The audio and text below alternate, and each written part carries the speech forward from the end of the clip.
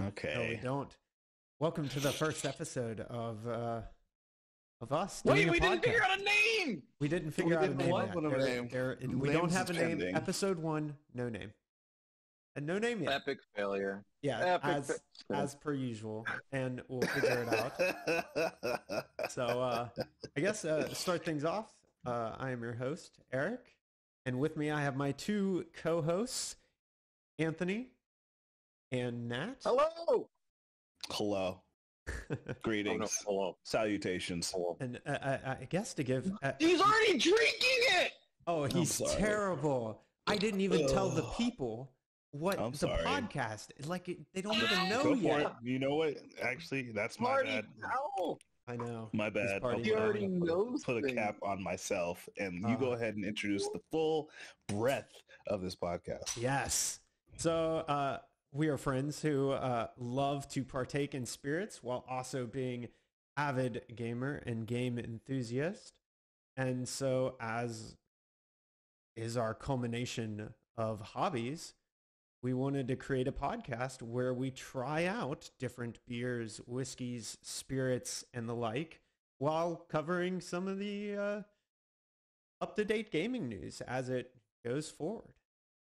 And so I guess to start things out, every episode we're going to cover a new spirit. And this, to start us off, is a wonderful IPA by New Belgium.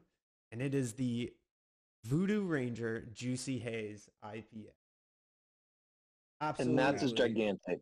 Yeah, Mine is massive. So sorry, guys. How many ounces is that? Is that 24? That is, I believe, 24. Let me look. That Nice. is 3.2 fluid ounces. That's a full pint.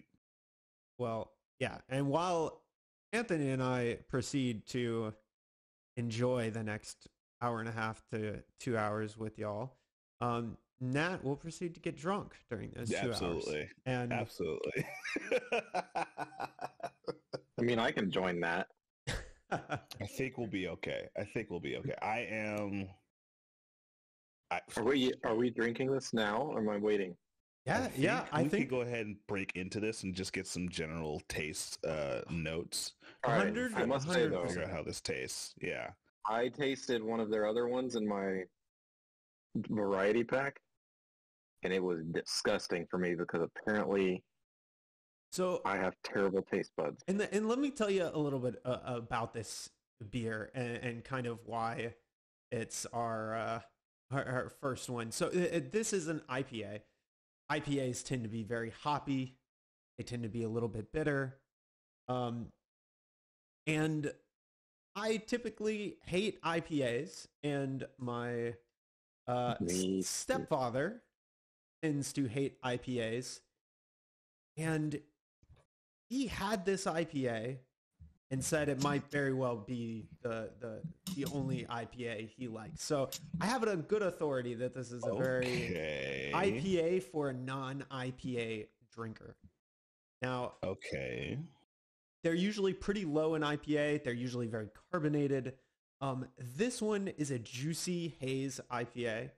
And So it should be sweeter. it should be a little bit sweeter. I have been told you should get some like citrusy, floral, almost pineapple-y flavors in it, while also being very crisp, a very summer type of ale. Yeah, you can And- definitely smell the pineapple. Yeah.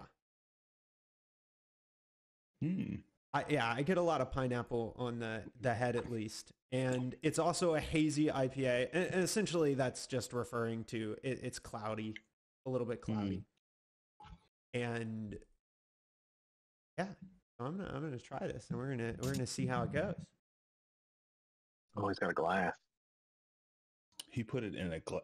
All my glasses are So, you to step up. So funnily enough, for the people who can't see, I actually I'm the only one who went all out for the podcast. Of course, I actually have the New Belgium glass, which by the way I is have the that company glass that does too, it. but I'm moving. Look, man.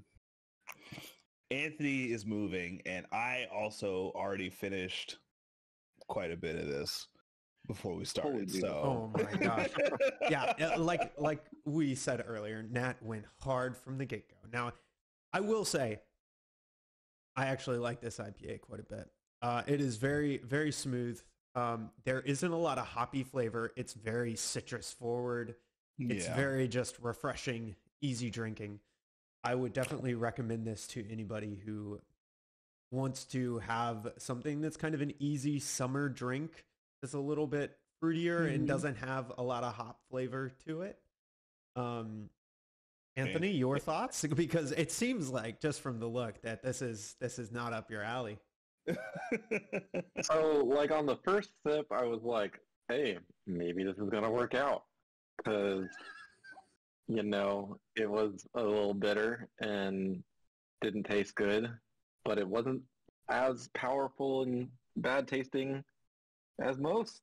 But now it's kind of like a good hot sauce, and it just keeps getting more bitter and more disgusting.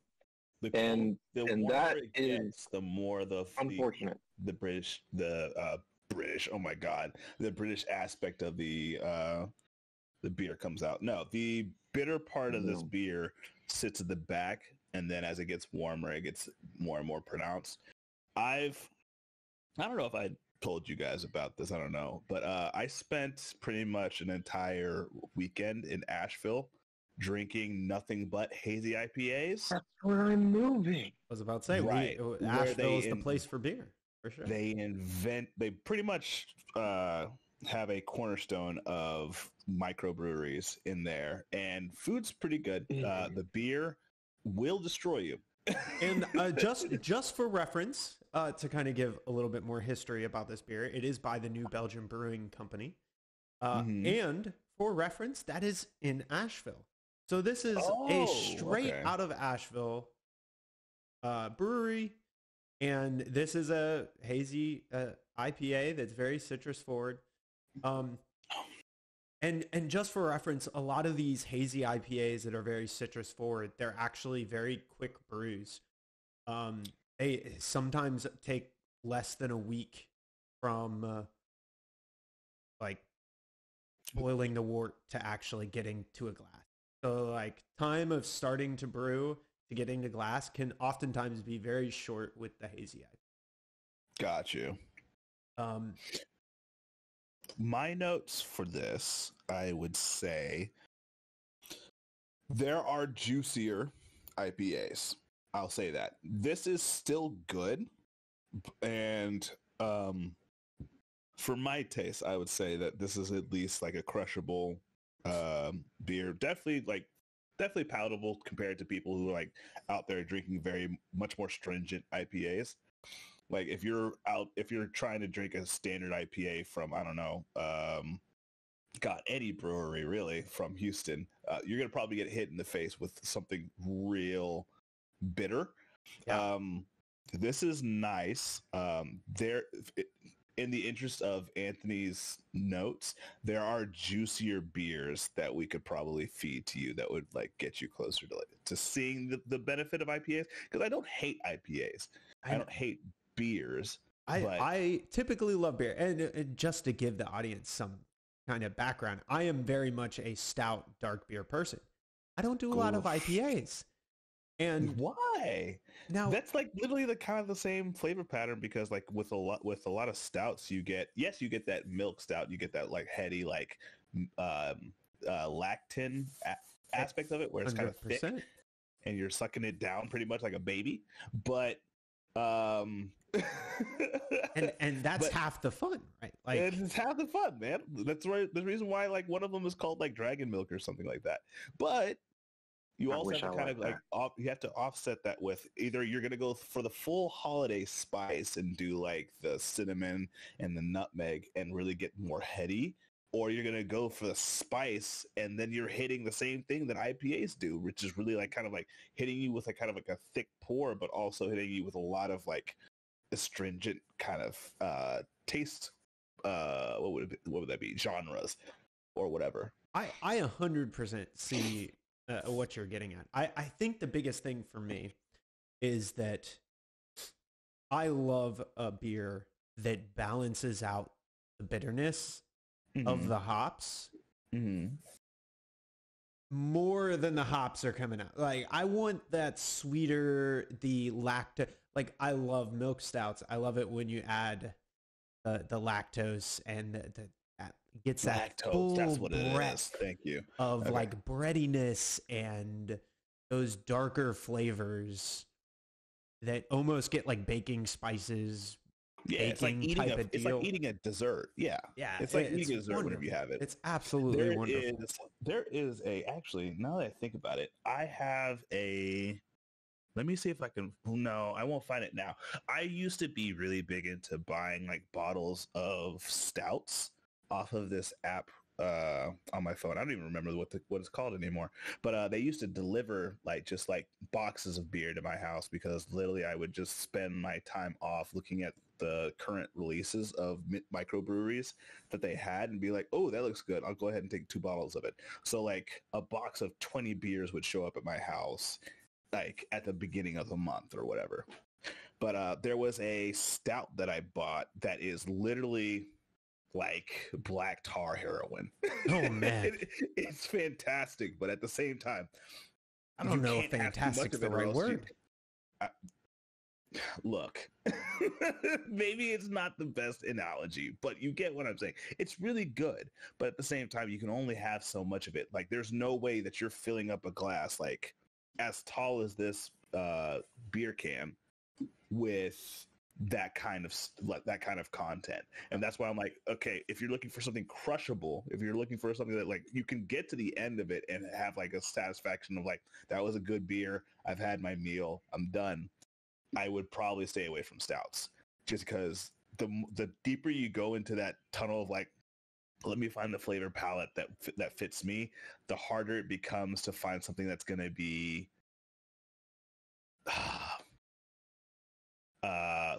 not so much they can make it, it's hard to put it into a small enough can and be packaged and shipped off to you. Like the closest that I've gotten is Black is Beautiful. I don't remember the brewery, but it's somewhere locally in Houston, in Texas, I believe, and that is by far the best. Black is Beautiful. Black is Beautiful. It's like the best stout I've ever had. I think it's a stout. I could be wrong. It might be brown something. I know it's a brown. It might be a brown ale, but it's fantastic. Yeah, they just released a volume 2 of Black is Beautiful. It's an IPA recipe. No, it's not. Yeah, it's an IPA recipe. They betrayed me. Done by the National Black Brewers Association, working with them. I have a friend who works there. Man, he was like, dude, you got to get this. That's really cool. I'd love to try that one. It could be on the list. Yeah. We'll go ahead and add it to the list then. Yeah, but there's beers out there that like are much more palatable to what I think you're going for. It's just not so much something here. Like what I would ask, what were the elements that immediately said this was a no-go for you? So I think I'm just unlucky in the genetic lottery of what taste buds I have that freak out when I taste this and they're like, this is poison, this is disgusting, don't drink this. Because I literally the visceral reaction. Yeah, so you're only getting a lot of the hops, which is interesting because I feel like this is the only thing. Yeah, I think he needs something that is so nuanced in other flavor palettes that he doesn't even catch the Agreed. alcohol aspect at the very end.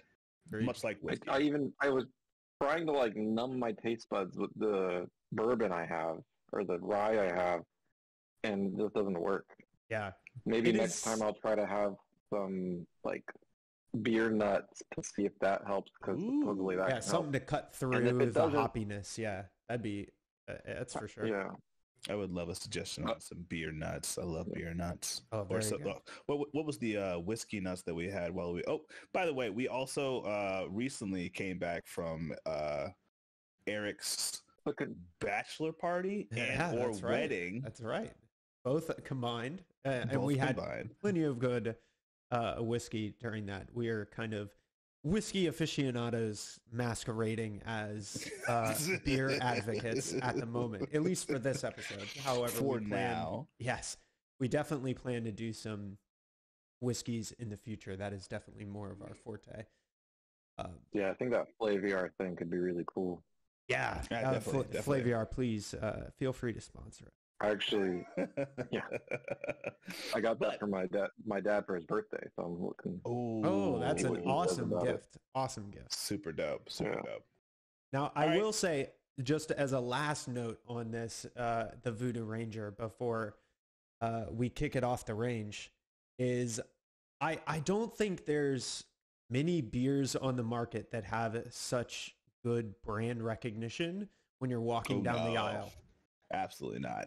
Right? Yeah. Like I have to say, regardless of whether you end up liking this beer or not, I think it's on the more palatable end of IPAs, at least for me personally. Man, they really nailed the marketing. New Belgium, props to that. Beautiful. The general vibe. I wanted to speak on that and just kind of give a shout out because the art, I actually pulled it up. And it had quite the interesting story, but the label design is actually done by a woman named Anne Fitch, who is a watercolorist. Oh. And she's apparently been working for New Belgium for 19 years now. Jesus. And she's got stock in the company. And I don't know if that is this beer label or not, unfortunately. It's kind of difficult to figure out who exactly did the skeleton artwork, but I do know that she did the logo that's on the glass that I showed, the bike logo here. Mm-hmm. And whether she did the marketing for this particular beer or not, they're definitely doing a great job with the marketing. Definitely. So props to them for that. Yeah. Kudos, New Belgium. You're doing great. Yep. So I guess we'll move on to the kind of like second big section. What has everybody been playing this week? What are the games that we have been enjoying? I mean, who wants to start? Because I have a feeling it's all going to be the same game. I feel like we're all on accord, maybe. I have an interesting one that I'll throw my hat in for, but let's go ahead and start with Anthony. I feel like he's been moving, and he either will have the shortest or the longest list. Okay.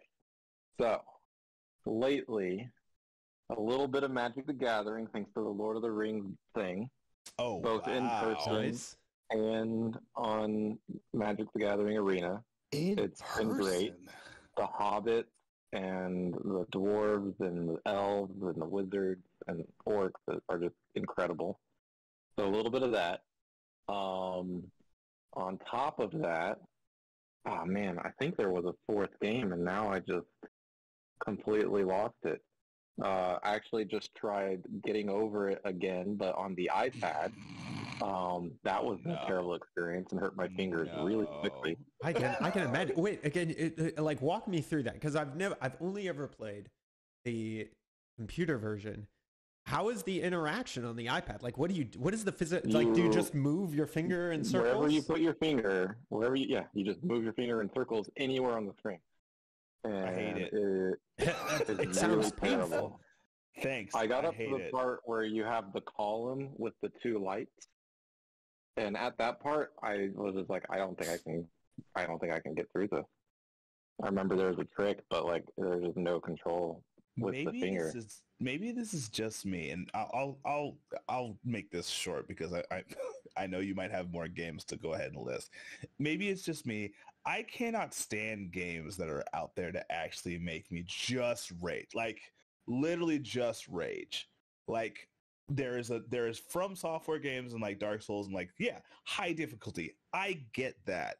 But do not put me in a game where the narration follows the failures that I actually execute.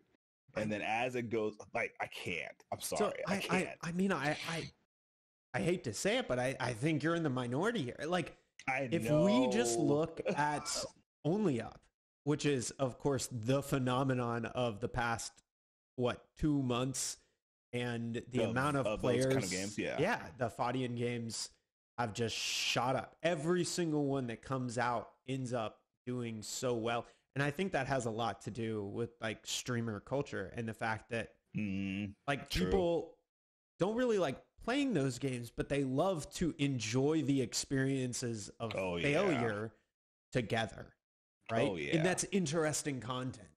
And that causes people to play it. That's something. Right? And yeah, it has to be. And overcoming that is like a gotcha for friends, you know? Like being able to go, oh, yeah, I did only up last night. I beat it. Yeah. You know? And like, I am sure that is, I mean, that seems to just sell so well. And it's like Jump Night. Yeah, Jump King. I knew it was like oh my God. Jump King. Take me off the podcast, guys. Or taking your gamer card away. Oh my God. Done. Jump Night. Oh, Jesus Christ. Holy moly, guys. But anyway, those styles of games they blow up every time they come out. It seems to just consistently do well. And it's a very low effort development, interestingly enough, as well. And for me, it's like, yeah, I like playing it to an extent, but I don't really care if I beat it. Oh, so at one point I'm just like, you're just in for the whatever, pain. Done.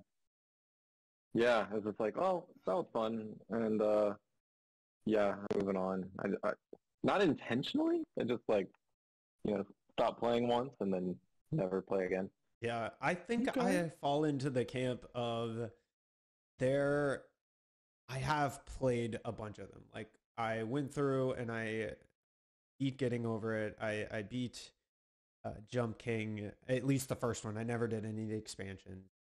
I beat Pogo Stock, but at the same time, Jesus, man. But at the same time, I love those games. I don't love them. I don't There's care. No love. No, it's not a love thing. It's just. Then what is it?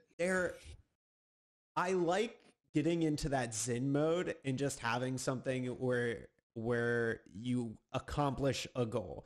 And relatively speaking, they don't take as long as some other games that are played. And I feel like I can put on a book or a podcast or a show or a YouTube series, and I can just go into Zen watching or listening to a show or listening to a book and just play the game for like 8 hours and just like, it's like a fidget toy, I think. Okay. But so I have a question for you. Okay. At what point in time, whenever you are playing that game, does the Zen make up for the fact that you are currently an hour into the game? Like whatever time that you've put into the game, at what point does the Zen lock in and actually make the playing of it like count? Because I understand like locking into a zone. Like there have been multiple moments in my video game career that I've been like, I've felt myself sinking into the dark place or whatever. The dark place. Okay. Yeah. When I'm just like, okay, I'm going to be able to, I'm like, no matter what happens, I have this boss fight, but I don't know if I'm going to be able to come out. It's like, I'm in it. Like I'm going to be playing until like 3:00 in the morning and then look up and be like, what happened to me? Yeah. But for those kind of games, I never feel that kind of like intuitive feeling that I want to reach that Zen moment just because the game wants to punish me all the way up until then. And then only whenever I reach the full focus of a in the zone moment does the game actually unlock for me. I think my brain just it like thinks about it differently. Like when I'm playing, especially a Fadian type game, it's very much about the process and very little about the destination. Like I really think about it and I'm just like, for Getting Over It, for example. It's a methodical circular movement. And I just get into just moving my mouse like that while listening to a podcast or watching a show. If I mess up, I'm just back at the bottom. I'm doing the exact same thing as I was at the top. the distance I am away from the end is not a part of my experience in general. And essentially what I consider it is the time to beat the game is the amount of time I have to listen to X thing that I'm listening, rather than thinking about it from a perspective of like, oh, I fell all the way from the top and now I'm back in the bottom. That's just more time for me to listen to X thing. Anthony, listen to me when I say this. Eric literally just said, no, it's not the destination, it's the journey. Journey before destination. It's journey before destination. And I'm like, get your Brandon Sanderson bullshit. Dude, 100%. Out of my video games. 100%. I am Kaladin after the mental breakdowns. Like, we're good. Even after, you know what? That's a different podcast. That is a different podcast. Let's talk about that. Oh, that poor man. Yes, okay, poor man. Anyway, okay. So Anthony, anyway, what are you playing, dude? Other games, I've been playing Trackmania. I've been really enjoying the new summer season. They changed it up a little bit. What's Trackmania? Trackmania, like a racetrack. Trackmania. Oh, you did show me that. I remember that. Okay, yeah. Oh, yeah. Okay. I really enjoy that game. It's nice and... So, funnily enough, just to kind of insert on Trackmania, because for anybody who doesn't know, Anthony and I have gone on and on about our different opinions on racing games in general. However, I have played a good bit of Trackmania now with Bonvi, my wife. Are you serious? Yeah, and she actually enjoys it so much. And I definitely don't hate it enough not to play with her, so we've done a bunch of the dailies. Play with her this weekend. Yeah. Has she had any deja vu moments? What do you mean by deja vu? Daily is hard, man. You know, like initially, deja vu. Has she sunk into the zone? That's what I'm asking. No, I don't. You know, it's hard to say yet. I think she has a little bit, but not to the extent that we do. Okay, got you. Did y'all start with the seasonal track? We did. I went and did a seasonal, and we did. Those go like easy to hard. Yeah. And we went through a bunch of those, and then we've done some of the dailies after we did like a full season or something like that. So what's the premise of Trackmania? I love that game. What do you do? Trackmania is basically on most of the tracks, it's like set the fastest lap time, but also complete the track. I like to compare it to a game like Mario Maker because seasonally they release new tracks from the publisher or, you know, the game creators, but every day they have a Cup of the Day. And Cup of the Day is really cool because most people haven't played it. There's a chance that you've played it in the like part of the game where it's like these tracks are under construction by players. The open, like the what is it called? When the game is in beta or like open release or whatever. Yeah. Yeah. But ultimately, you might not have raced the track in its final state when you did try it. And so the coolest thing about Track of the Day is or Cup of the Day, it happens 3 times a day. But the first time, almost no one has experienced that track. So you are all together racing it, and based off of your like first 15 minutes, you get a time. You set your best time, and then you get put in a division to race against those players. And then every round it knocks off like 4 players out of like the 64. And eventually it knocks off 2 and 1. And one of the great things about it is when you get knocked out, it's actually really fun just to spectate and watch the other players finish your little tournament. That is such a great way to create a freaking community around like racing on a track. Like the ingenuity of saying no, like even if you exert your full expertise and it's not enough, you can then also watch the top dogs literally like dog fight it out on this track. That's fantastic. Yeah. The question there is, what initially makes you feel as if you want to stay and watch? Because I'm going to be honest, when I think about my time playing Apex Legends, I never wanted to continue to watch the freaking game. I never wanted to know what was actually going to happen at the end of the game because I was already immediately checked out. It's because, to me, Trackmania isn't just a racing game where, you're doing the same lap over and over again, and it's relatively easy. In Trackmania, it's just like a speed running thing where while you're watching these other players, you want to see what tricks are they using, how fast are they hitting that, how are they handling this corner differently than me, and you just start picking up on ways to do better, especially because for each track there's bronze, silver, gold, and then beat the author's time, and the author's time is usually hard to beat, and you get rewards in the game for doing that. And of course it just feels good when you're like, yeah, I beat the author, and you get to actually see your ranking for your locality, for the world if you want to, and you can just be like, you can see how well you did a track. Like there was one track in the seasonal where I got the gold, but then I was like, I really like this track. I think I can go a lot faster, and I kept doing it, and then I got the author time, and it was just like, this was great. Completely different experience. But one thing I haven't described though is that in Trackmania there's normal asphalt, there's dirt, there's like magnetic that like holds you down. So like normally if you go over a hill you get airborne, but on this magnetic road you go over a hill and you're glued to the ground, and it's weird, but you have to learn how to interact with it. There's ice, and there's several other surfaces. Additionally, there's like boost, or your wheels will temporarily go into like hover mode while you're flying through the air, and and it's not easy to control, and you're trying to thread the needle somewhere.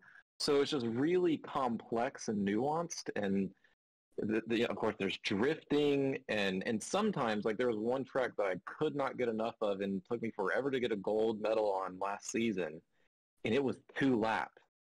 And it's so interesting when someone does a double lap, right? Oh, and also probably another important thing, they're very three-dimensional. It's not like normal racing where it's 2D. You'll be going, and I mean, there's races where you start like this and you're falling straight down.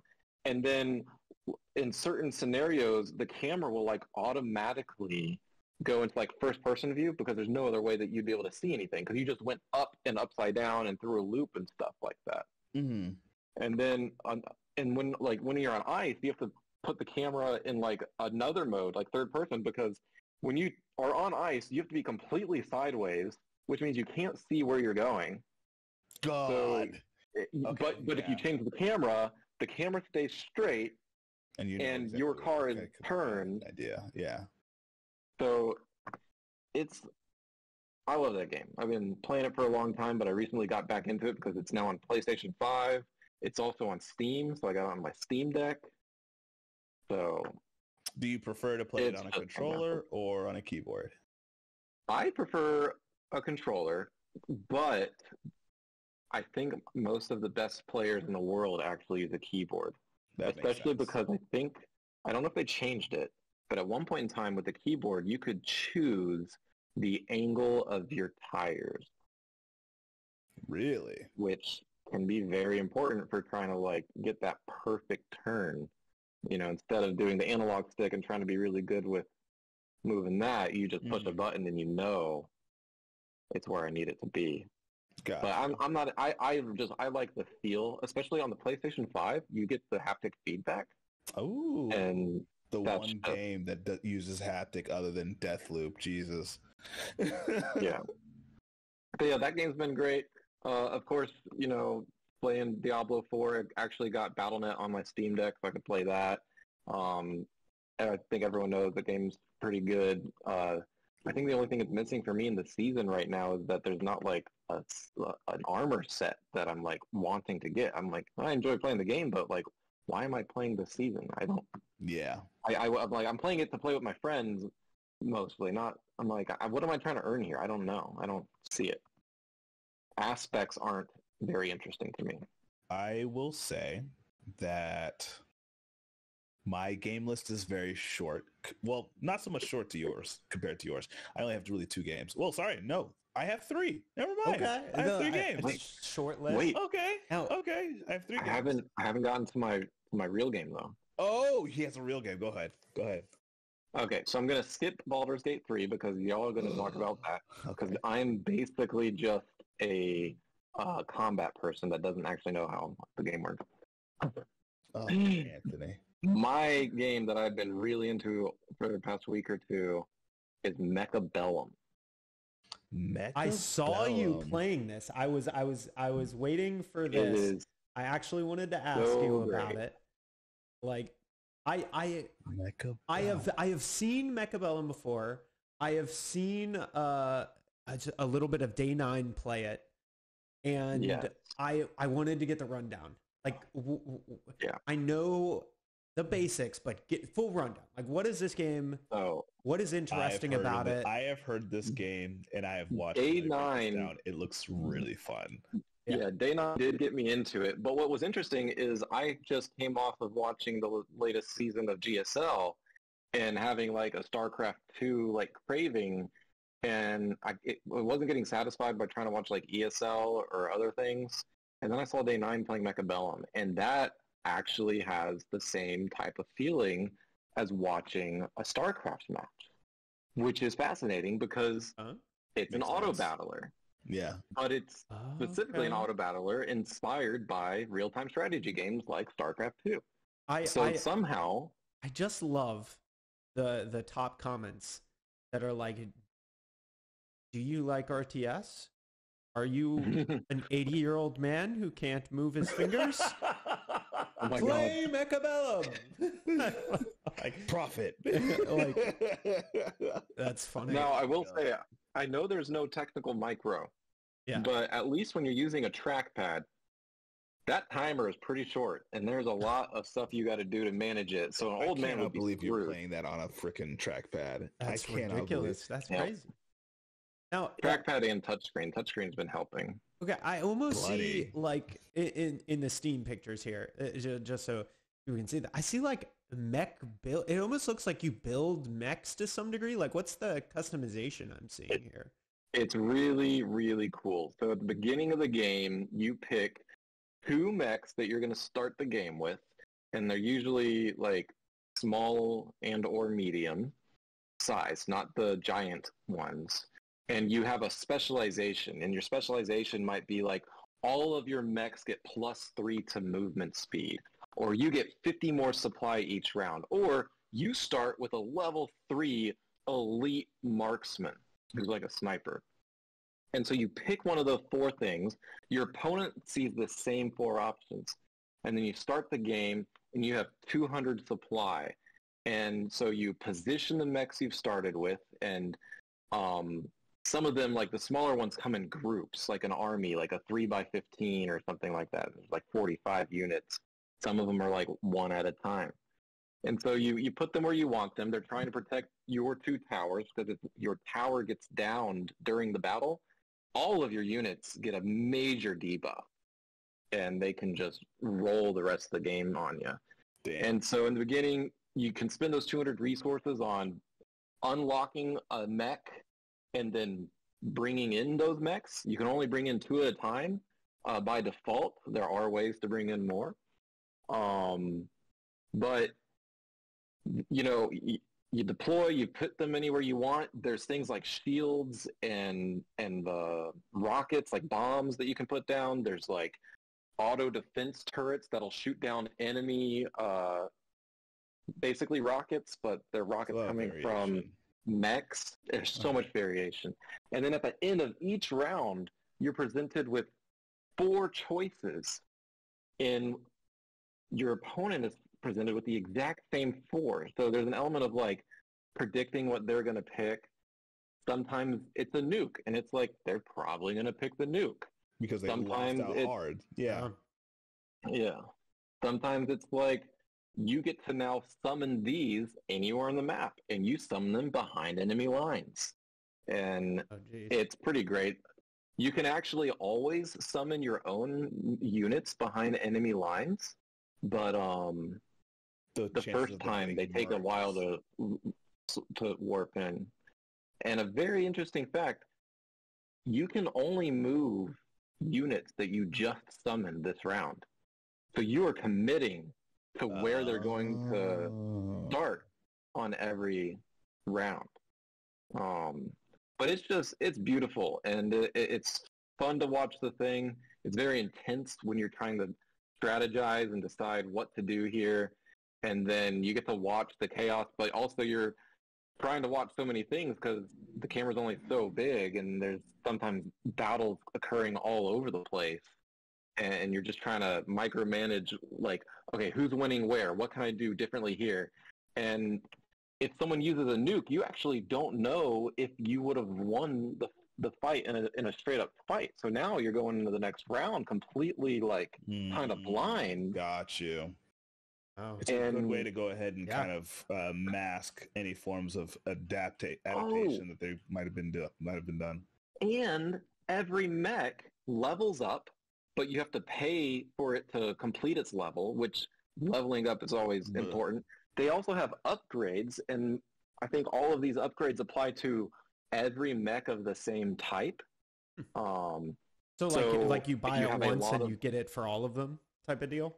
Yeah, like if you have like 5 hackers, you want to get barrier, and they all walk around with a barrier, and those around them will be shielded. And by the way, hackers, if they are successful in hacking an enemy unit, it becomes your unit. Permanently? Which is so great for the rest of that battle. Okay, for the rest of that round. Yeah.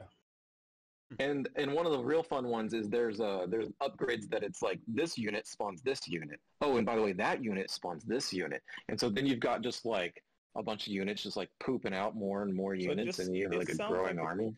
It sounds like for somebody who may have choice paralysis, this is probably a great option because it's literally like, hey, you make one choice and then like you're pretty much set. You only have A or B or C.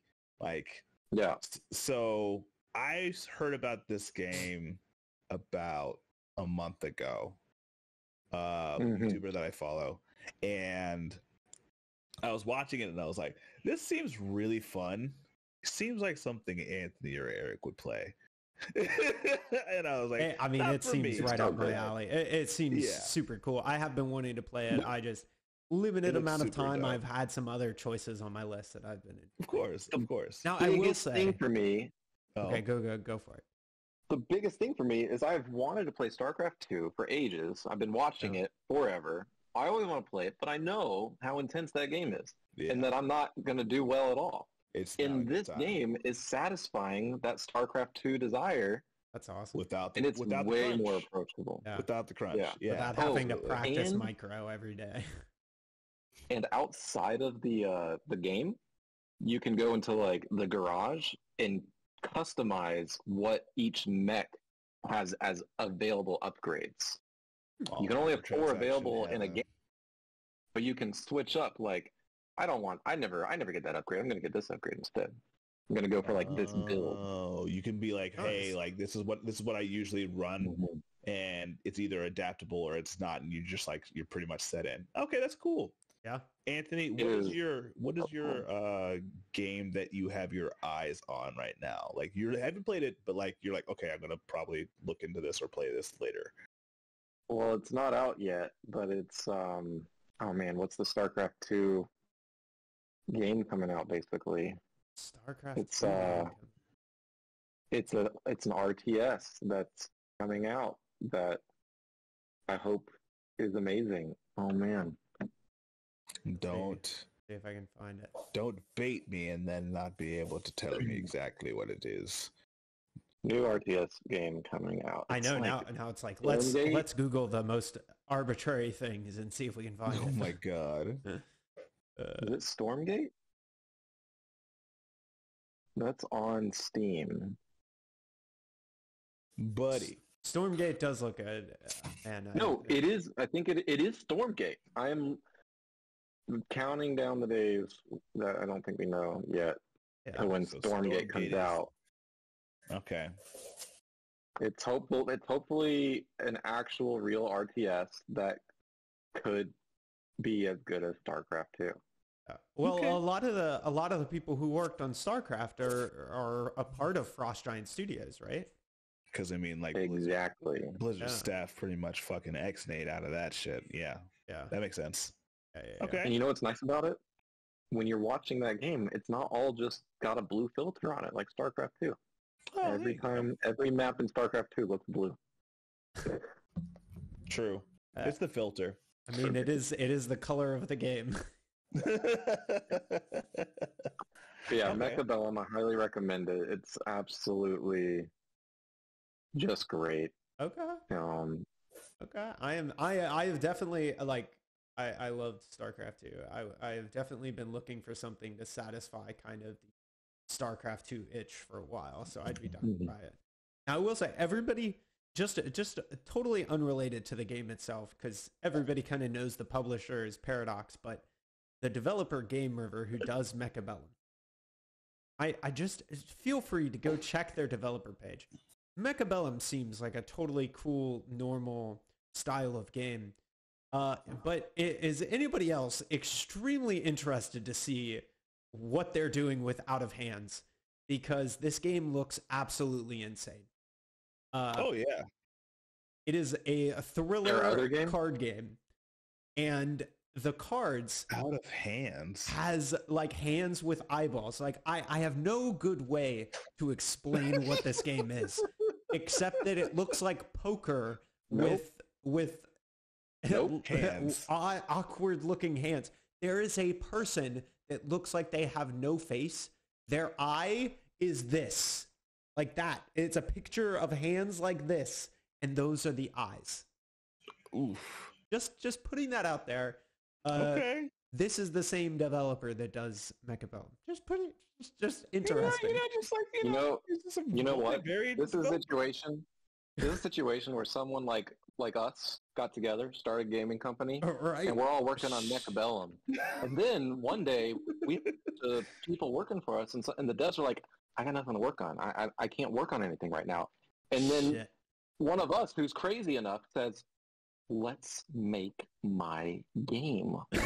Oh my God. With the downtime. You know this is somebody's passion project. Like, I bet this game is going to be fantastic. There's no way it can't be. God. Because it's so, just the pictures are so out of this world. Crazy. That it's either going to be amazing or off the wall batshit crazy. Or crazy, which will be amazing in and of itself. Like that alone will be enough. I was looking through the developer to see what else they did. And by the way, like if you look through this video, these cards are all animated. So all of these weird hands are moving around on the card. Nope. Hate it. It's so creepy. Yeah, I saw one picture and I exited that. I cannot. Hate it. Absolutely crazy. No, not a fan. No, thank you. Oh man. I will pass. A body horror game. So yeah, Matt, your 3 games. Yeah, let's go with that. Yeah. Okay, so I will avoid the one that probably me and Eric are sharing. I don't know. Actually, you know what? I haven't seen Eric playing this game, so I don't know. We'll see. So my first game that I was playing is Diablo 4. Quick note about that game. I recently watched an interview from an ex-Blizzard manager, and he kind of it outlined how I should view the current Blizzard versus how I used to think about their games. And he outlined that like the expectation is always that Blizzard is going to continue to do what Blizzard does. It's going to be an amazing game. And he says like that culture of creating a game that is for the players and their experience is dead. They are a puppet of Activision, and a lot of their actions are not going to be for you. It's going to be for farming nostalgia and continuing to make as much money as possible off of already established IPs. So I have kind of a counter to this, because I think I have an interesting view on Diablo 4 while we're kind of on it, and it's kind of fresh here. Okay. Because my wife is not a big game player. Okay. She hasn't played a lot of games in her life. Fair. She absolutely loves Diablo. She's never played the first 3. She didn't know what they were. She has no inkling of the story.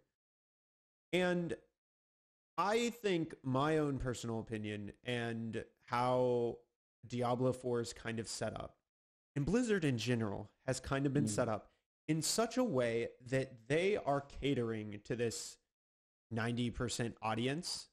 Yeah.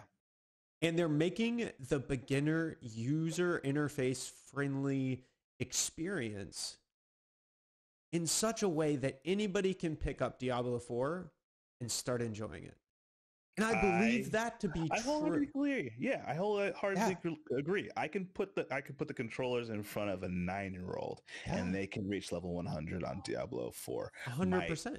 My issue is, and this is true for my old burner, Destiny. There is a turning point when a game becomes for its general user and for its fan. 100%. I think there have to be different styles of games, but here's the problem that like us 3 and many other gamers in the space will have to kind of come to terms with is that back in the 90s, in the early 2000s, we were the only people playing these games. Correct. We were the primary audience. Nowadays, with the induction of mobile gaming and a general gaming populace, we are the minority. And I don't think AAA game studios, Blizzard included, Epic included, all of these AAA studios, they are never going to make a game for us again. And I think we have to come to terms. Money is not going to make games for I agree the with you. niche audience that is us who grew up on gaming. I agree with you, Eric, but also understand that the fact that their IP, the reason why that story hits the way it hits is because the people who were there before knew they had a fan base into what they were doing and developed it. So what happens when you remove that element and go for 90% and the interest?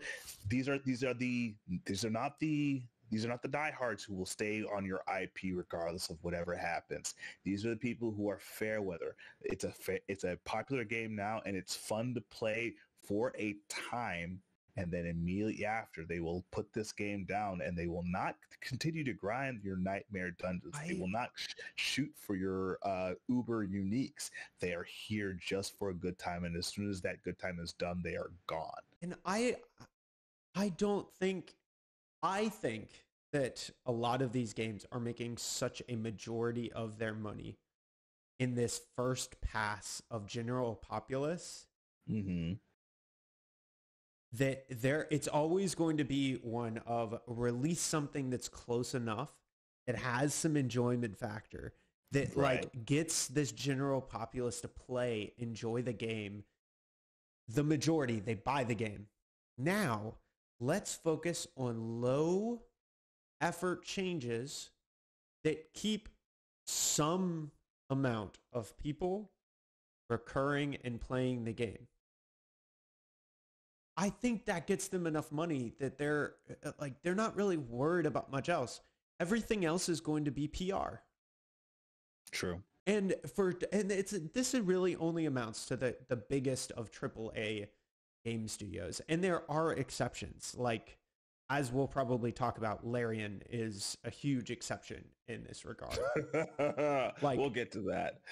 We'll get to that. But I think that these big companies like Larian, I think they're big enough that maybe they start to creep into AAA.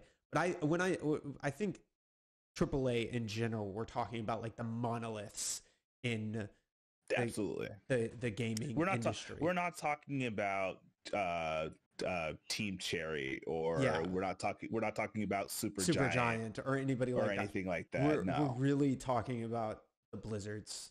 And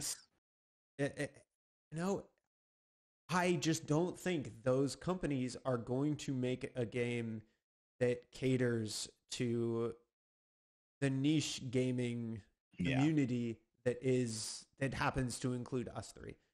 I love Diablo 4. I love the story. I love the choices that you make during the campaign.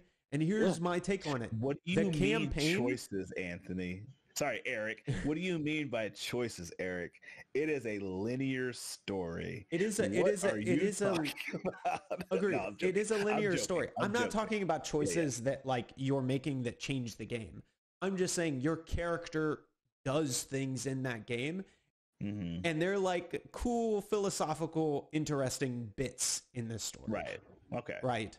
Like when you stab this guy missing half of his body in a tree with a spear, and his dog sits there and watches. Oh yeah, like, that was rough. You have to click on the guy. Like, I'm not saying that's a choice in the sense that like you could do something else, but man, that's like that whole storyline is pretty metal. Pretty metal. The actual story in that game, the campaign, is the coolest part of that game. I think if I were to develop that game, I would make it so, just like Path of Exile, essentially, where the campaign gets you the things to set you up for in-game. Or as close as possible. Like, all of the extra difficulty, all of the extra BS, all of the extra grinding, it's like, I want to do the campaign, and the campaign to be a journey that takes me to in-game, and then I want to experience in-game.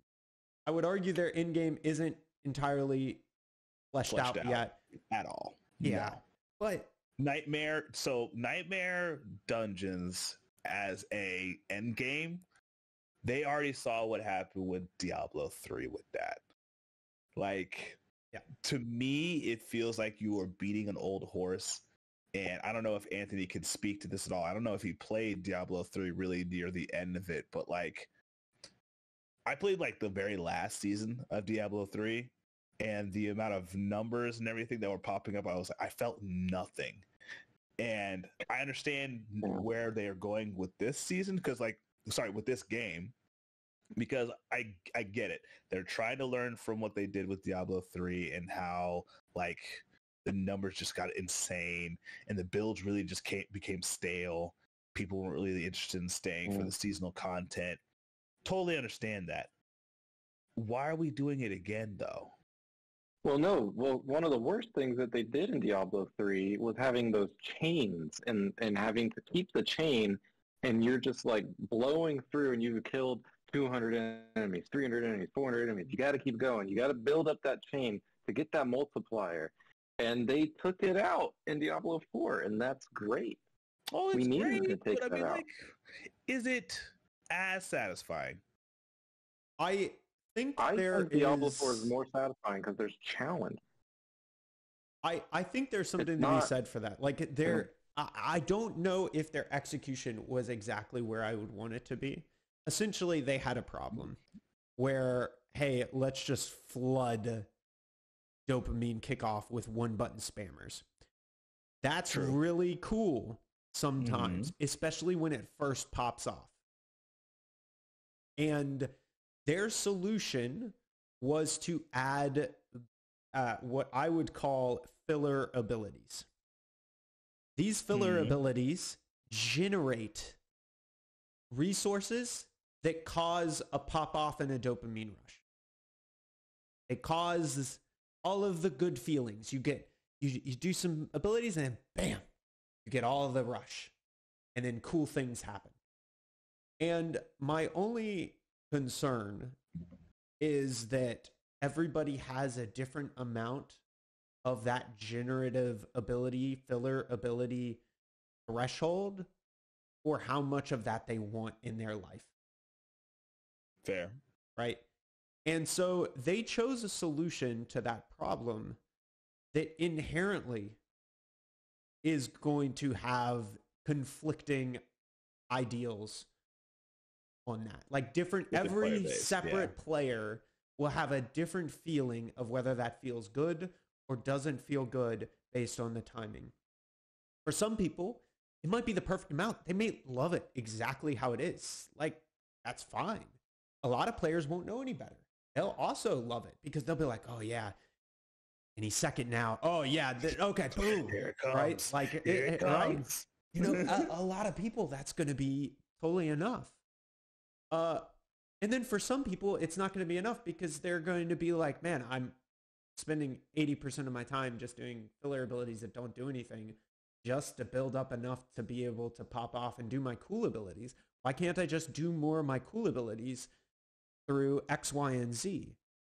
Right? And you're going to want it. You're going to want less of those filler abilities. And I don't know if I have a good solution for that, in that, like, it would take a significant amount of time to design something better that also solves the goal of not making it spammy like it was in Diablo 3. They've had a while. Agreed. This is something they had, in my opinion, they needed a different solution. Not because the current solution is bad for everybody. Like Anthony says, I think the more challenging aspect of that is good. However, I understand that a lot of people don't enjoy that aspect of it, and that's like one of their primary concerns of the game. You know, what's really interesting is, like, for me, one of the coolest parts is the world boss battles, because of how epic those are, and you're trying to dance around the boss and avoid certain things and mechanics. And that even happens on the small scale with the smaller things. But what it makes me want and wish that they did was, if they could have just gotten a little bit closer to some Monster Hunter style mechanics. Yeah. It could have been something completely incredible, where it's like, to give us a little bit more control and granularity over increase the expectation that people have to pay attention to the fight. Like, don't make a massive meat bag with just areas that you have to avoid for damage. I totally agree with that. That's actually a fantastic idea. Let me manipulate the frickin' boss by breaking his frickin' tail off. It also implies the fact that you have to communicate with the people who are in the raid. Like, honestly, I feel like a world boss should be I feel like people would disagree with this because of the fact that world bosses provide such loot for the weekly experience, and you just want to get through it at this point in time. Diablo right now doesn't have a lot of things that keep you wanting to spend a long bout of time in the game. You just want to get your tasks done to get from point A to point B as quickly as possible. And I would say, like, a lot of people, so one of my favorite games were the genre of ARPG arena battlers. So I love things like Bloodline Champions. I love Battle Right. I love Battle Right was so good. And I used to do. I played so much of these games. I have way too many hours culminated in arena battlers. And so, like, V Rising and stuff like that is such a cool. So Stunlock Studios is kind of the game that really headlines this genre of games. And I like V Rising. I like what it's doing. I am very much for that game.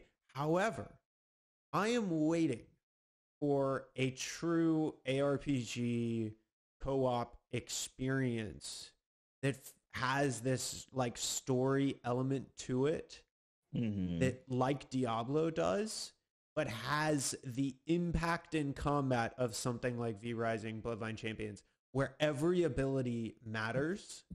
You don't see that in Path of Exile? I feel like you see it some in Path of Exile, but I still get the feeling of a switch over. For example, when I get to Path of Exile and I start to really start grinding towards the end of the campaign, I'm using one ability, right? Yeah. I'm using that one ability. I really like all of the stuff that I'm seeing for Path of Exile 2 that I feel is going to add more to that. I'm so excited. Looks good. And I think that's closer to where I'd like it to be. But I still think there are some weaknesses in Path of Exile that I think are just, it doesn't quite have the depth of combat of something like V Rising. And I'm waiting for something to beautifully mesh those two ideas, where you're building a character, you have this RPG, you have these abilities or some ability building mechanic. You're doing some bombastic shit. But you have like a series of 5-ish abilities, and each one feels dope when you pull it off. Because I feel like that's what ARPG arenas, every single ability, when you land it, when it happens, feels great.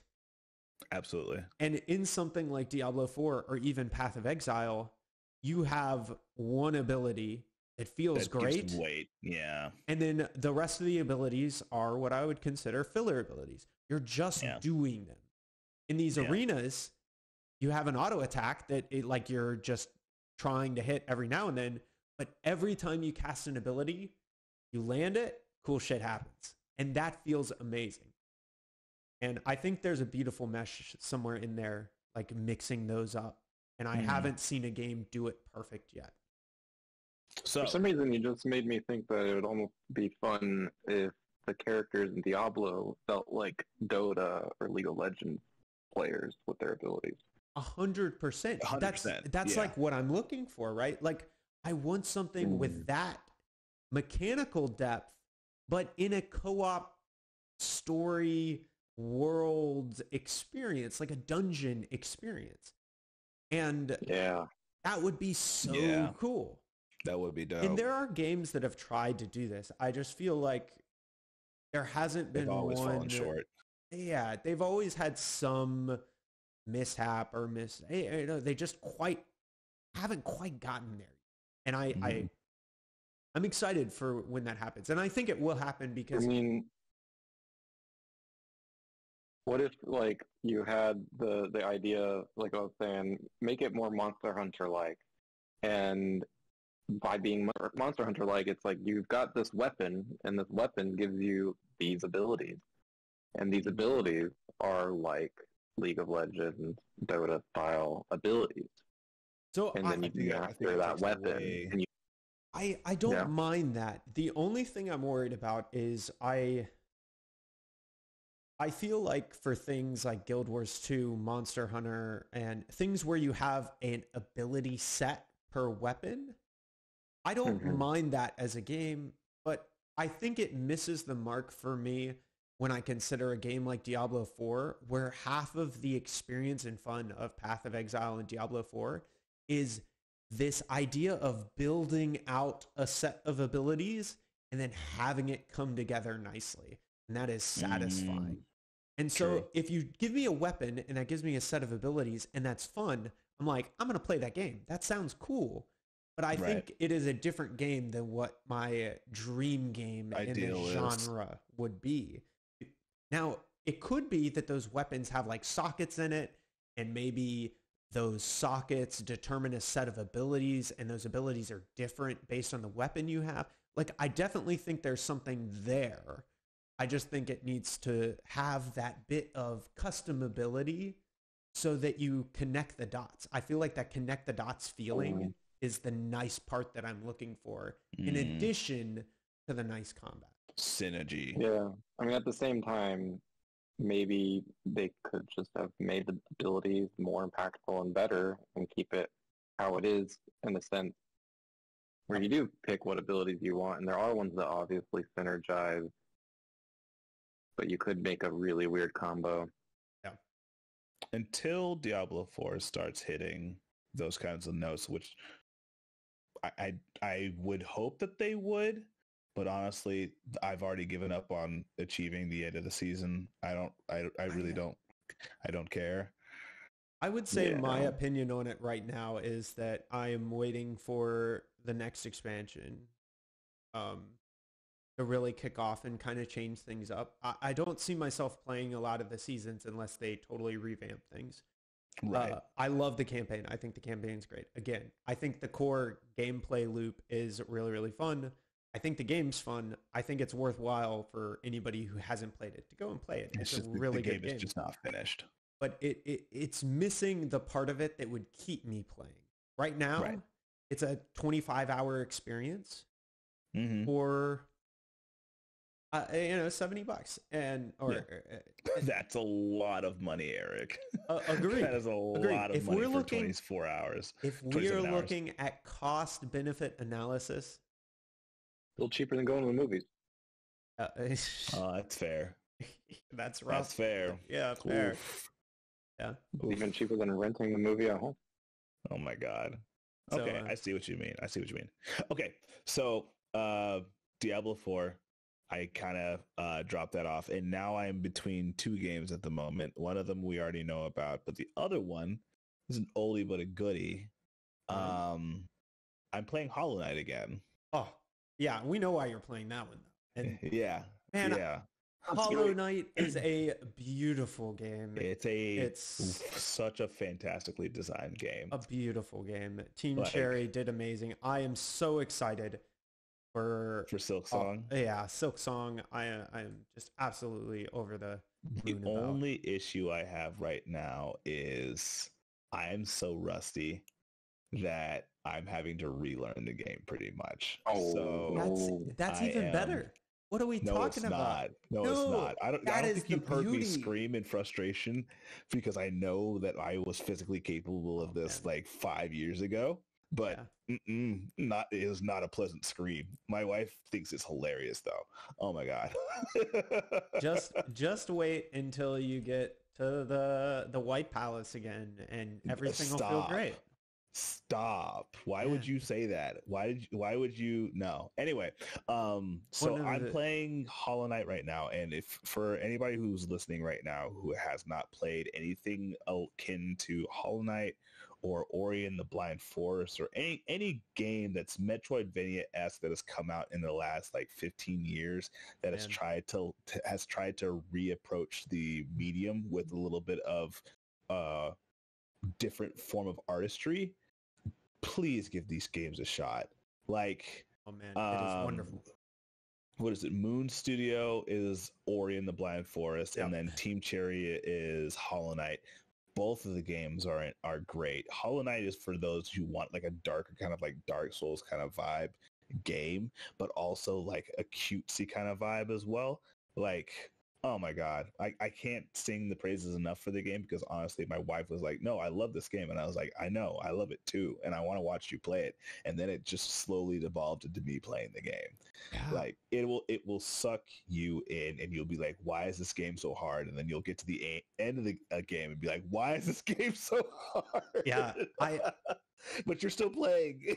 And I would really recommend for anybody out there, like, don't look up guides for Hollow Knight. Like, don't experience that game. Explore the world. Enjoy the world. It has a percentage meter in the pause screen. You can see how much of the game you've completed. Yep. And go through and play through the game and then look at that meter and then play it again and look some more. It is such a wonderful experience and some of the most satisfying environmental storytelling of any game that has come out. I heavily recommend it. Hollow Knight is one of my favorites. Yeah, I'm a soundtrack like simp. Oh, it's great. That game slaps. It does. Period. It's got a lot of bangers.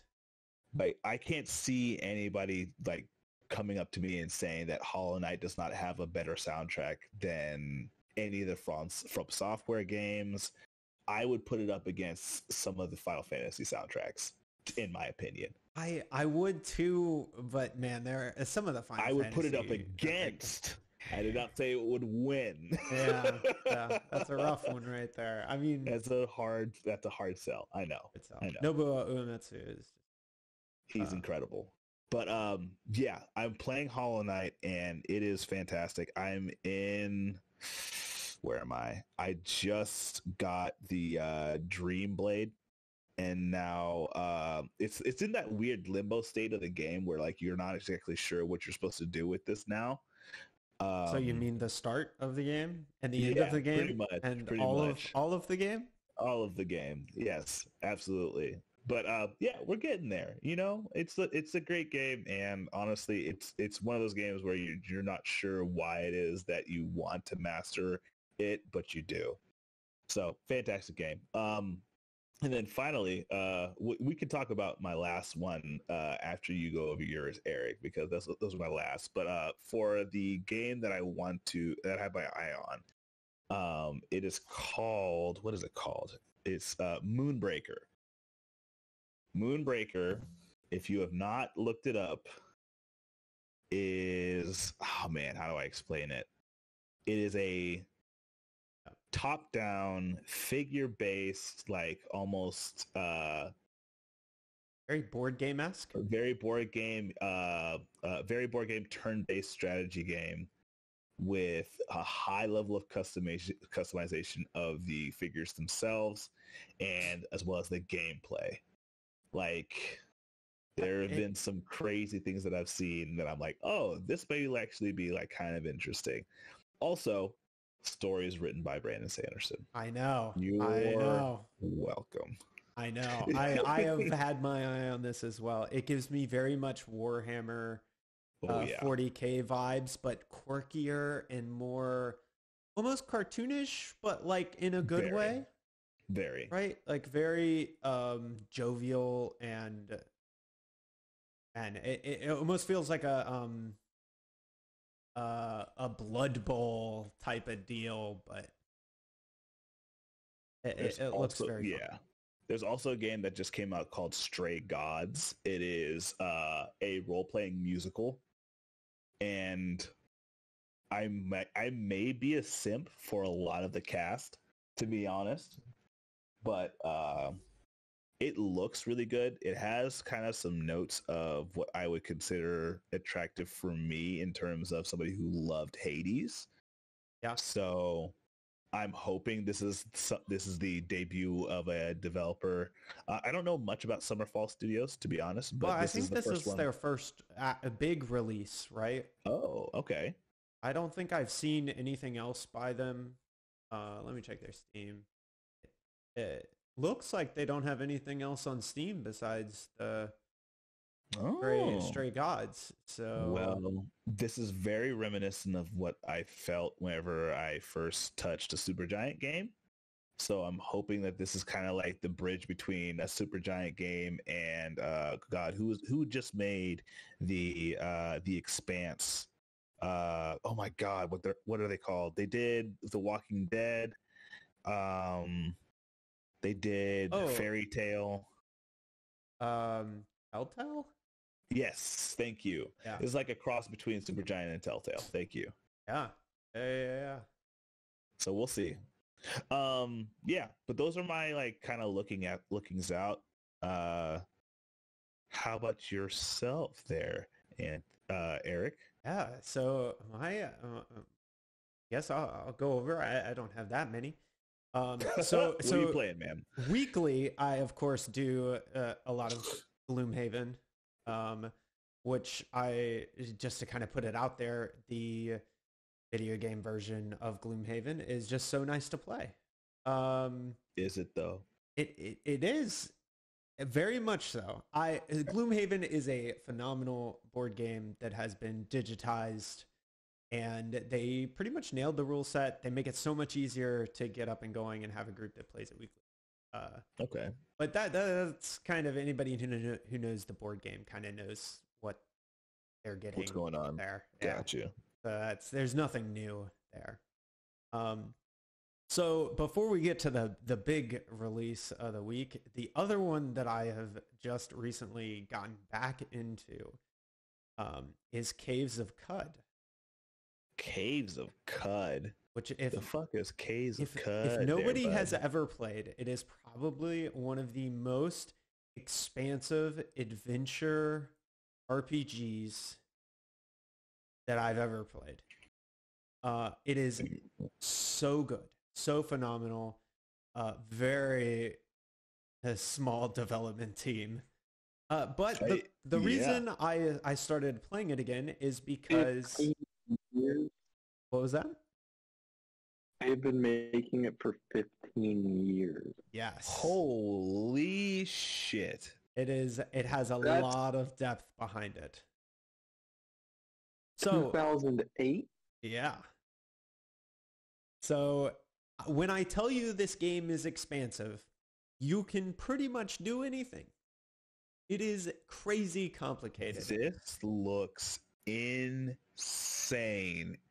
Eric. Oh, it's insane, Nat. It is crazy, but it's so cool. It is such a wonderful experience.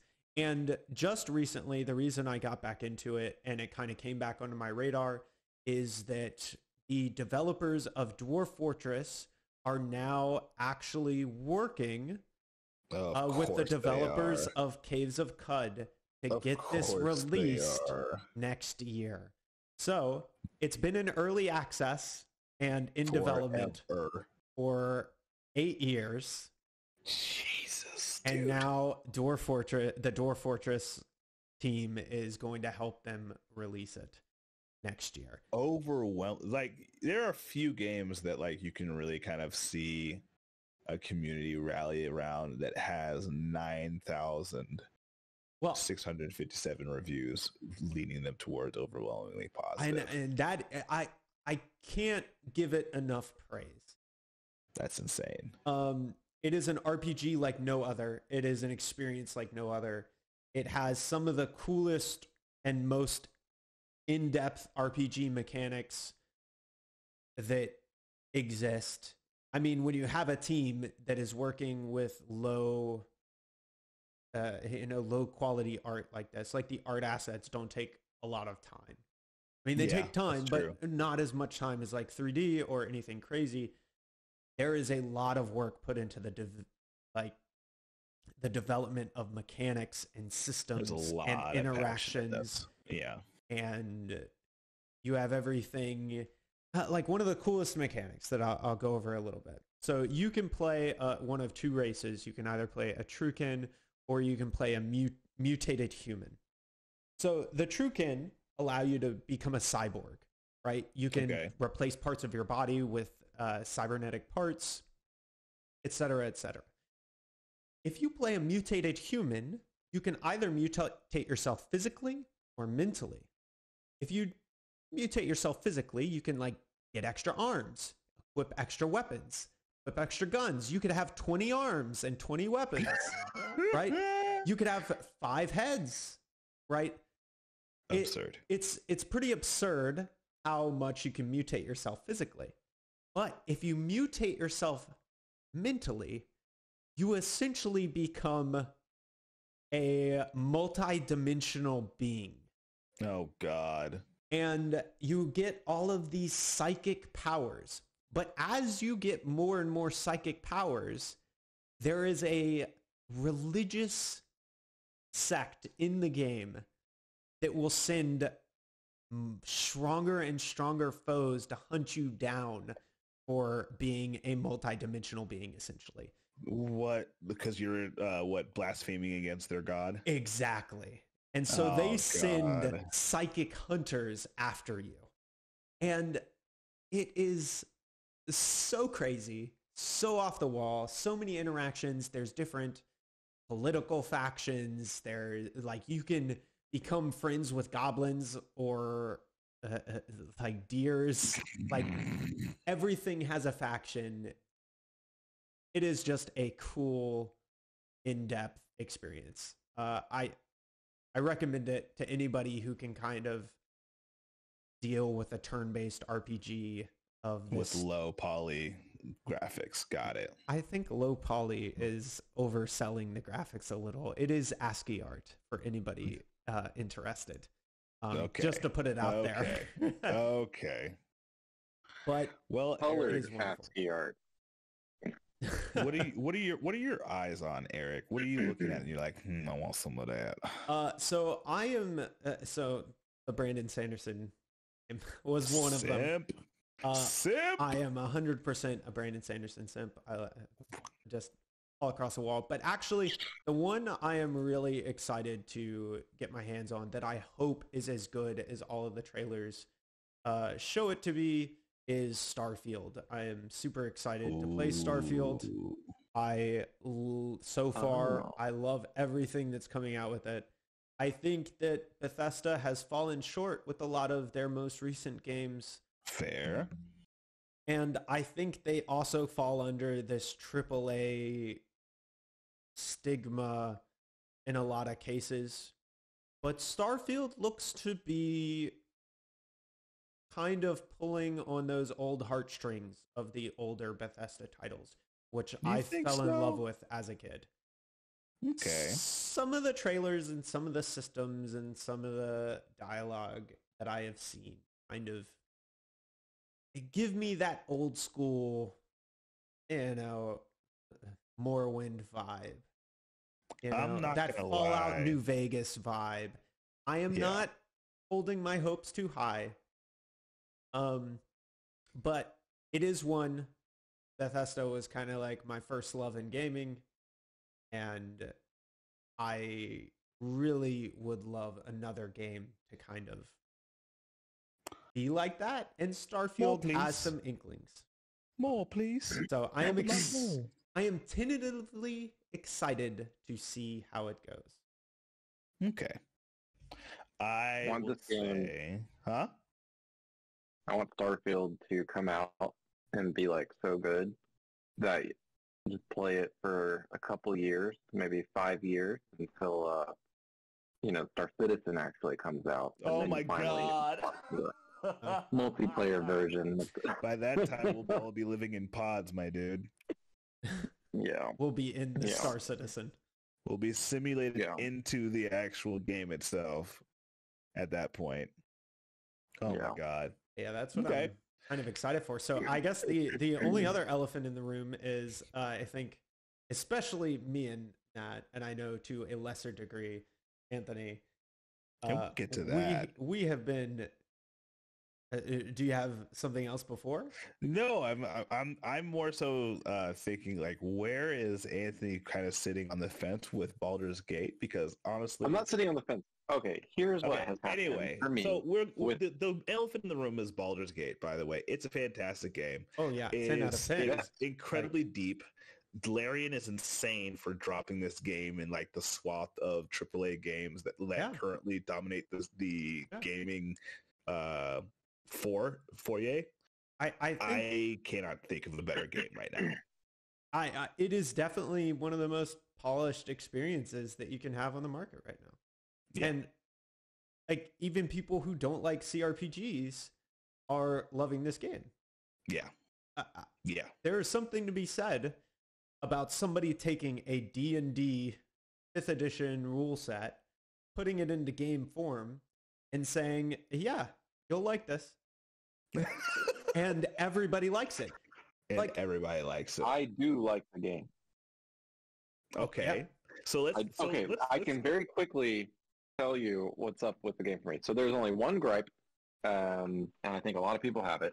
But what has happened with the game for me is I play with a wonderful set of people that have played so much of this game in early access, and I started playing it in early access with them, and literally they know everything like the back of their hand.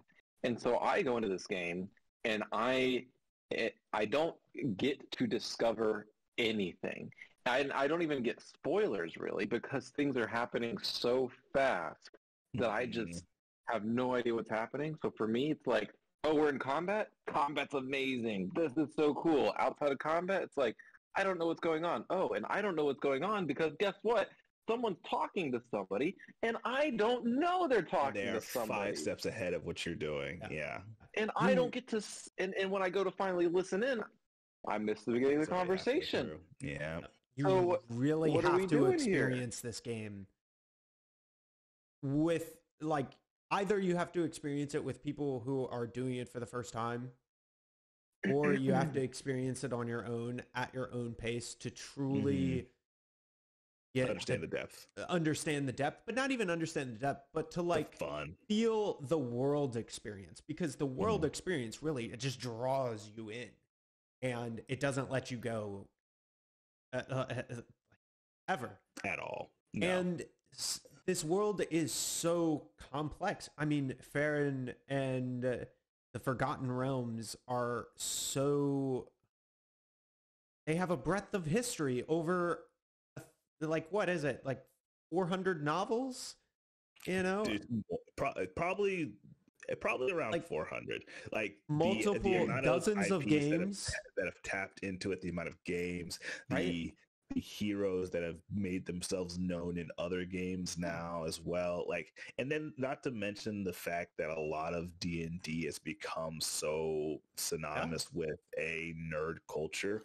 Like you can't talk to somebody who plays video games and doesn't know about D&D and some of the settings. Like I could probably say Icewind Dale to somebody who's in a chat for COD now, and they probably know what the hell I'm talking about, right? And whereas if I was in middle school, they would have no idea what I was talking about. If I said Crunch and Cinnabon, they'd be like, "What?" Yeah, nobody knew what it was. Nobody knows what the fuck I'm talking about. When I read that as a fifth grader, nobody knew what that was. Nobody was reading Ari Salvatore in middle school. Like it was unheard of. The Forgotten Realms wasn't even. It didn't even have a core committee to make sure the history was good when we started. Yeah. True. So, Anthony, I understand where you're coming from. I myself have not even played this game solo yet. I've only played in the group that you're in and the group with Tony as well. Like, so I totally get it. There are pieces of the game that I'm just like, I have no idea what's going on, but and this might be just me, like the actions that you make, and as well as the combat and the decisions that pretty much just lay out the game for you are strong enough for me that I'm like, okay, I get it. I don't know as much as everybody else in like this portion of the game, but this is only like, if I could show you the timeline of what this game actually encompasses, what they know is such a small portion of what's actually going to be happening with this story. Yeah. It's so small. I mean, like I remember, and like spoiler note for anybody on the Forgotten Realms train, but like I need to read some of the books. Like you can be a cleric of Lolth and have powers. Is Lolth like still living? Is that like a thing? Lolth? So they didn't exactly elaborate where this was time-wise. So I will say another thing. Spoiler alert. Sastam is no longer the ruler of Fae. I didn't know that. Yeah, like there's a lot of stuff. Is that a common thing? Like, am I out of the loop, Eric? I'm asking you as like a nerd.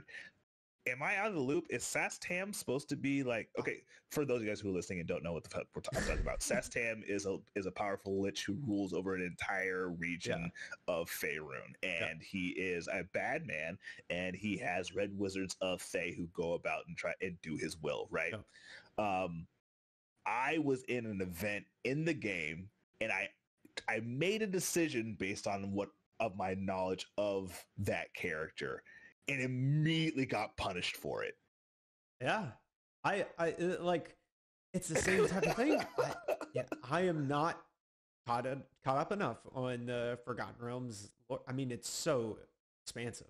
It's crazy expansive. So I say that, Anthony, to explain to you, like, even people who have played this game before or who have previous knowledge of this system are getting fucked over because they are relying on false information. I don't know when this game is set.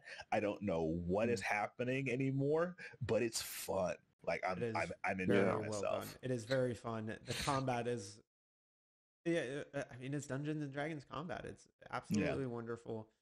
The only criticism that I would have kind of stems from Anthony's experience. Is that I really want them, and I know this is something they're going to do because there's been so much feedback on it, and Larian's just really good about taking feedback and then putting it into the game. But I really want them to have an auto join option for dialogue. I really want to see, because that's our biggest problem. So me and my wife are playing through it, and Disgusting. How dare you not invite us? Y'all are invited. Y'all are more than welcome. Lies. But one of the say what you want to say, Anthony. Say what you want to say, Anthony. How would we know you're playing? How would we know? You Anthony, say you're invited. So when, Eric? When? Whenever we get time, essentially. Oh my god! But one of the biggest things is I'll start talking to somebody, and I look over, and she's like, not in the dialogue, and I'm like, oh shit, this is important dialogue. She probably wants to be a part of this, but she doesn't see the indicator saying that I'm in dialogue, right? Like it tells you in the chat box, and it shows a little thing over their profile picture. It's so muted and very obvious. Yeah, I want some option to either auto join or give you a pop-up dialogue that says, "Hey, a party member is in dialogue. Do you want to join them? Yes or no?" Yeah. Right. You know what I love about this? Sorry, go ahead, Anthony. I want to. On the same vein, really need a follow this player option. Like, come on. Yeah. Like if you could go ahead and just like turn it off. Right click follow. There is, but like there seriously? It's an involved process. Like you basically give up control of your character for like just a portion of time and hand it off. I don't think you could ever go into the true observer mode though. So like I don't think you can do that. Like you have to be in control of your character at all times. You have to be in control of something. Because then people would just like freeload and just like watch you play the game, and like I mean, that's weird. Who would want to do that? That's what you do in D&D all the time. It's like, yeah, I'm gonna go with the group. Absolutely. We're gonna stick together. That's why. Oh, we're sticking together. We're having the same conversation all the time. with this characters. Yeah. We're all involved in the conversation, not just one person. Anthony, I think this game, this entire experience needs to be lived through you in a LAN style kind of like gameplay. Like if, and I wouldn't even say like this has to be like us three, but I think if you played this game on the same network as somebody else in another room, and like you were close enough to scream at them, or basically just like to be able to like kind of like pick up on what they're already doing.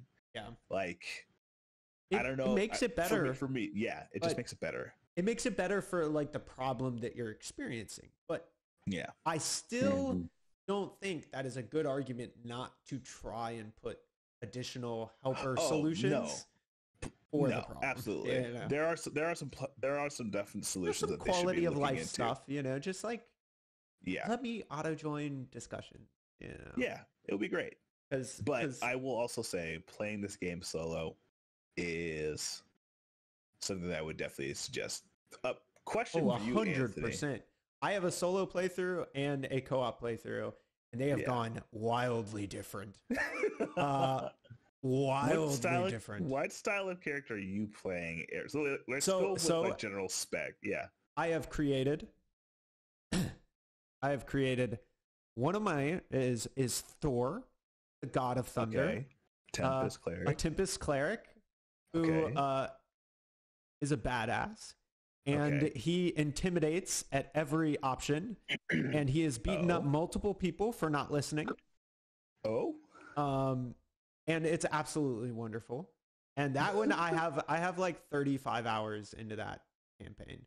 What level? I am level, I want to say I'm level 7. Wow.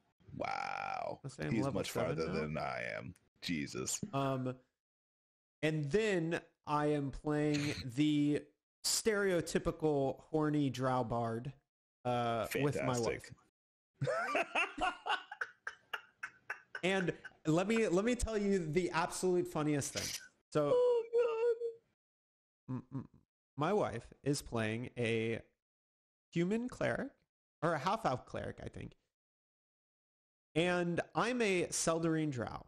And as a Seldarine drow, I have left the drow society and abandoned Lolth as my goddess. And I live on the surface, and I'm peace and lovely, and I am just a typical bard. Yeah, but I'm a bard who doesn't really care. Like, okay, let's be real. Like, I don't give a shit about your problems.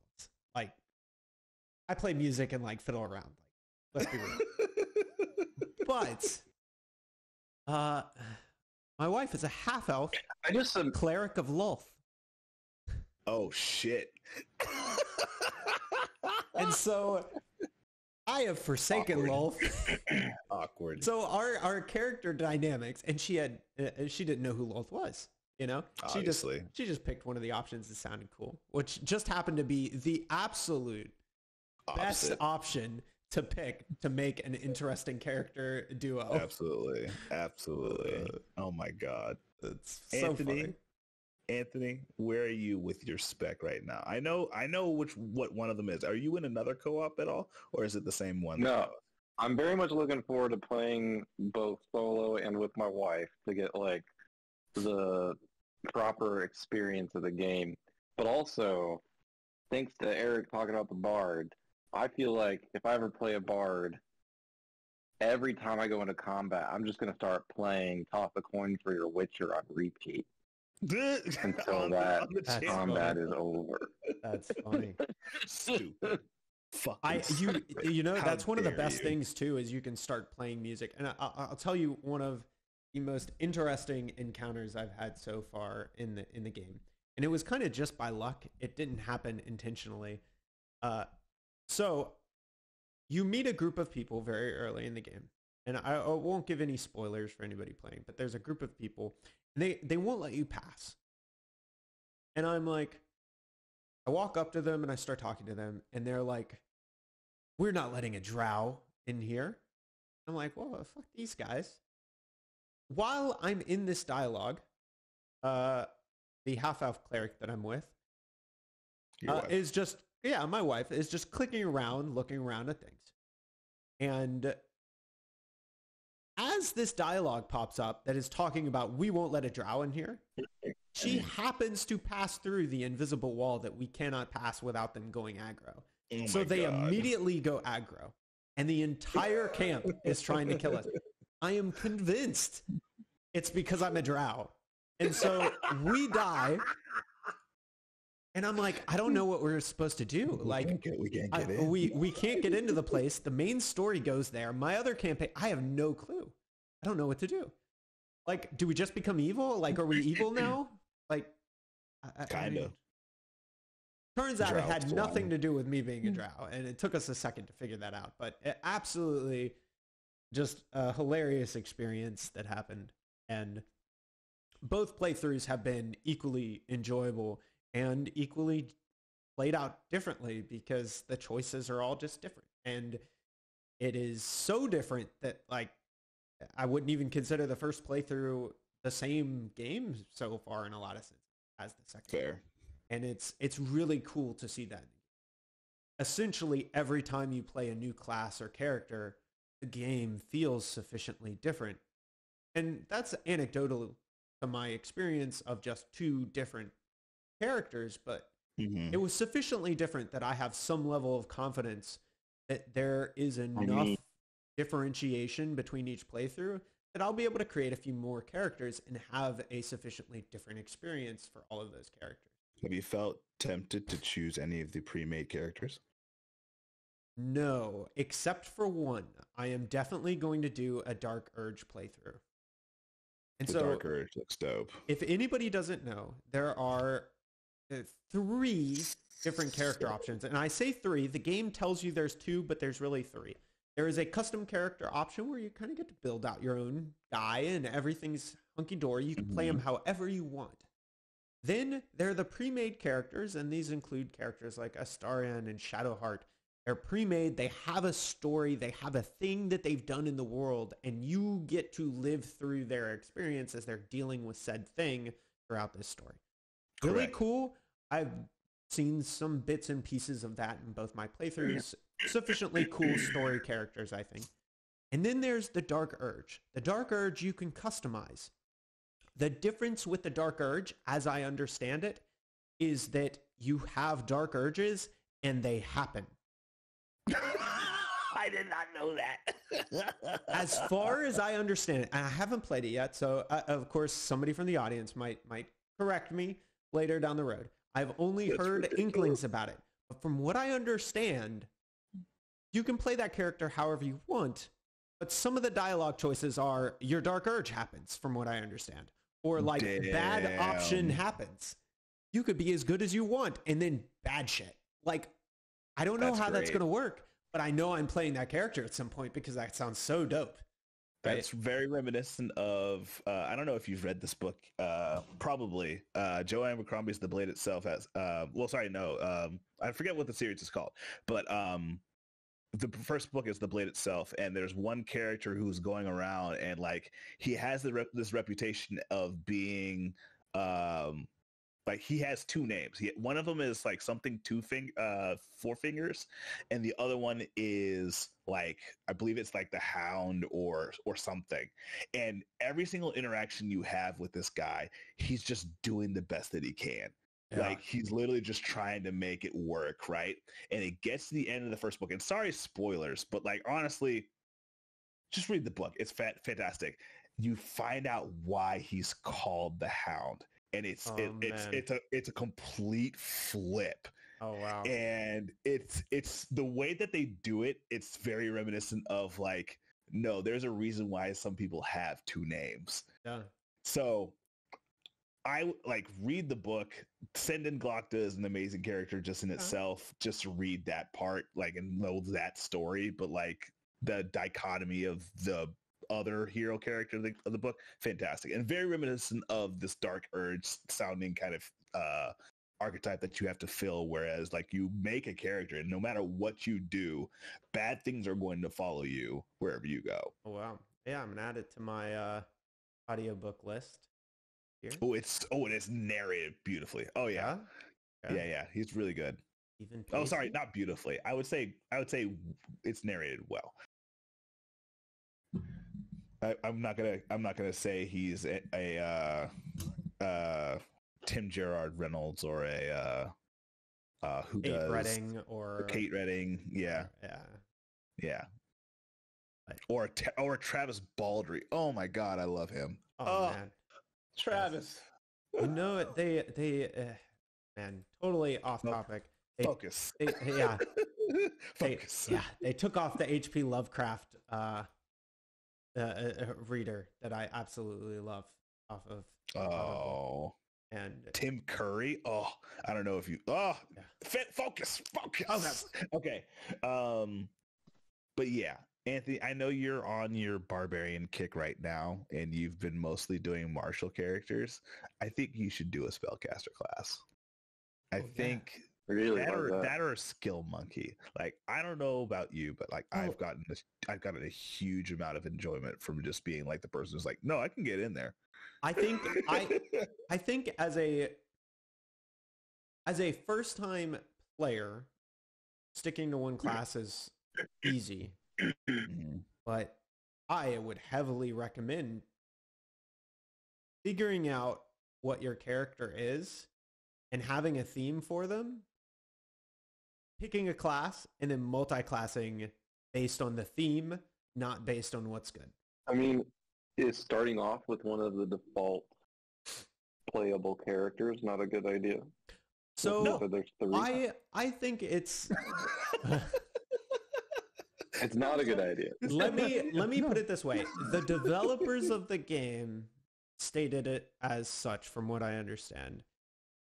If you're a new player or you don't know what to choose or the choices are overwhelming, choose one of the story characters. However, the game was designed with the intent of you experiencing their stories as an onlooker and a co-pilot rather than being that character. Mm-hmm. And the experience of this game, as I understand it, was really designed for you to make your character and to experience the world without knowing some of the things that these origin characters know. Yeah. And that makes it more interesting. Like you're discovering all the time. Exactly. If you play as Shadowheart, you know Shadowheart stuff, or at least you learn so much of it up front that the mystery of Shadowheart it's not surprising. It doesn't connect. Are there like spoiler characters? Yeah. Even in the playthrough that we're in right now, Anthony, we still don't know what Shadow Heartsteel is. And you probably won't. So one of the great things is you really want to play this game alone at some point, even if you play it with other people. Yeah. Because at some point... 17,000 endings. Yeah. 17,000 endings? Over 17,000 unique endings. I hate that. That's crazy. Because that makes me be like, well, what's the best one? Either way, the way to really think about it is every time you play. So here's the thing. You have some set of characters, and you're going to have about 3 characters in your party at any given time. For most of this game, you're going to have the same 3 characters. So your experience of the game, by the way, I just want to put it out there for the audience that isn't able to see what's happening on our screen. Nat is playing Baldur's Gate 3 now, as according to Steam. So. And what you didn't see either, Eric, is that I pushed play now right when it popped up on the screen too. So Nat and I did it at basically the same time. Oh my gosh, y'all are the worst. So, oh my god, they have checked out of the podcast. Weird. Oh god, I'm so sorry. I'm weak. It only takes a little bit of stimuli for me to be like, yeah, I want to play that game. I want to play that game. But it's so good. But either way, all that I was kind of getting at is every time you play with a different set of origin characters and they interact differently, you can experience their stories. You experience a certain amount of their stories all at different rates based on who you have in your party. All of that changes every time you play. It's very unique experience every time. It was wonderfully done by Larian. Wonderful.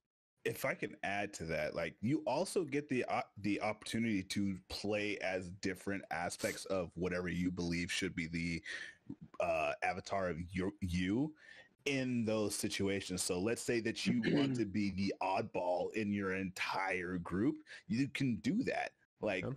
The idea that you have to play a specific way and it's the only way that you can do it is completely thrown out, because each time that you play this game, you're going to do different things and it's going to reveal different pathways. It is a beautiful amalgamation in the sense that, amalgamation of just mechanic and freaking just insane level of replayability, in the sense that you will never play. I know a lot of people say you'll never play the same game twice. This is probably the closest that you're going to get to a game that's going to give you a truly novel experience every single time, and you're going to enjoy it. I mean, I'm sure some people have played Pillars of Eternity and Divinity Original Sin, and they've had this kind of something close to this. I think this is the first time that you're seeing a true diluted version of this game come out. I'll put it out there that for Divinity Original Sin and Divinity Original Sin 2, which I have played through the entire campaign multiple times for both of those games, the experience was slightly different. And there were new things that I found on each playthrough. But it felt like the same game. I was just getting a little bit more information every time. And it was still fun because tactically the battles were different and I found new stuff. This playthrough I could speak to animals. So I got so many more little excerpts from animals as I went throughout the game. And that was cool, and that added a lot of depth. And I am not bashing that experience by any means. Divinity Original Sin and 1 and 2 are wonderful games that should definitely be played. But just in the 2 semi-playthroughs I've done already of Baldur's Gate 3, each one felt so sufficiently different that I'm like, man, these feel like 2 different games almost. And I see choices that I could make that would make it a totally different game. I know there are mutually exclusive choices within the first 5 hours of the game where I'm like, wait a second, if I chose this, the whole game from this point on would have to be different. Yep. And like, I know those choices exist. And I'm like, man, at some point I got to do that. Like the game will be different. It will be a different game for the most part. Absolutely. Like that's crazy to me. And that's within the first 5 hours. And I'm not even like that far in it. I'm only like 30 minutes in, 30 hours in. You're not even all the way in, dude. Yeah, it's crazy to me.